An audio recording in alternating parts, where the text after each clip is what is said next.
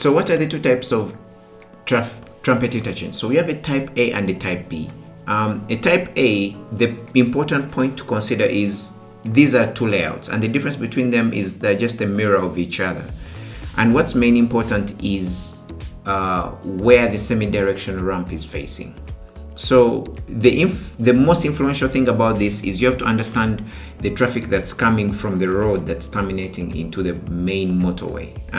So if you find that the traffic coming from the main motorway, from the motorway that's terminating into the other motorway, if that traffic is higher, then you're going to go for something called a type A interchange, as I showed you. So if you find that the traffic coming from the motorway that's terminating is higher, so you go with this, because this has a much higher level of service, a much smoother flow compared to when this is the minor flow. They will have to come and use the loop, which is a much slower and has a lower level of service.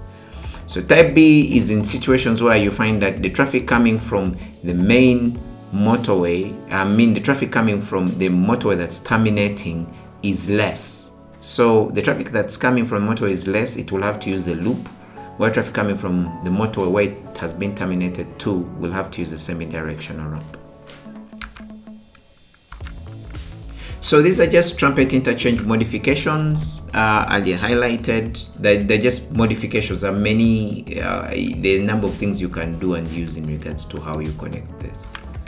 It's talking about the types of structures, which are the bridge abutments. I'm not going to be going into detail as this is not a structures course. I won't be showing you how to design them. I'm not a structure engineer, I'm a highway engineer.